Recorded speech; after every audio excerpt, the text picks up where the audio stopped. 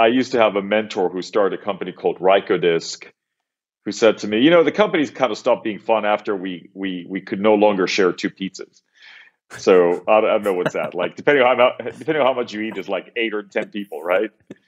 But those initial teams are so critical to the success of any business.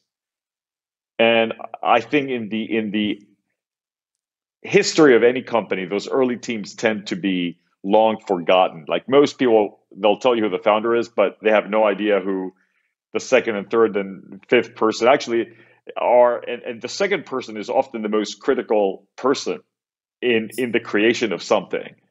But they're often confined to some asterisk somewhere, if that. But for us, it was all about this shared interest, and because I guess it was easy to find that because Sonic Bits was in the music space, so music acted as this binding agent that no matter what walk of life you were from, no matter what passport you carried, no matter what your skill set, quote unquote, was, whether you were an engineer or a salesperson or whatever, I think that commonality had reassured everybody that, we vibe, to use a music term.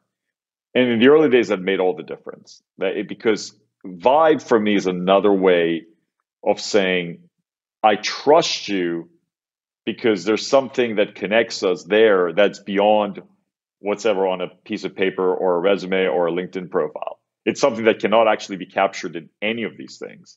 It's only something that you feel when you share either a room or maybe, I guess, a Zoom with somebody nowadays. I love it.